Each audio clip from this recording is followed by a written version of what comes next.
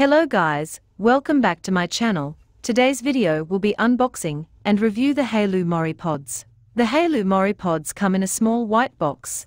There is a product picture on the front and product information on the sides, which is also present on the back.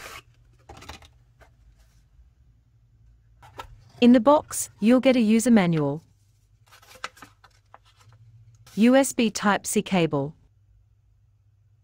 and Haylou MoriPods. In terms of appearance, MoriPods headphones offer 4 colors to choose from: charging organizer, simple and unique shape, very recognizable, and is frosted texture. Headphones with a semi-in-ear design, small and delicate, were solid, followed by very good workmanship, especially the texture of the matte surface hit the dynamic light surface. The look and feel are very good. Charging case is still the mainstream magnetic adsorption design. Take out and put back the headphones are very convenient. When the headset is put back into the charging case and taken out again, it can automatically remember to connect back, so there is no need to pair up again and repeat the operation.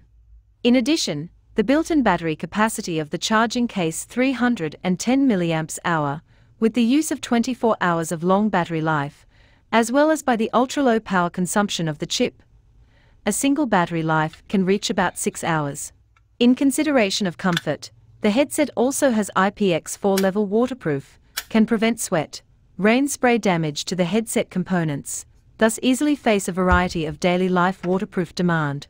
When a new pair of Haylou headphones comes out, it's usually something to be excited about.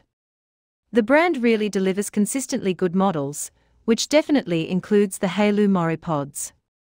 Criticisms here are really only with missing additional features like wireless charging or the lack of a volume control. But to be honest, a pair of headphones does not have to offer everything for the price, as long as the rest is right. It certainly is, because I really like the sound, even if I miss a bit of bass in the semi-in-ears.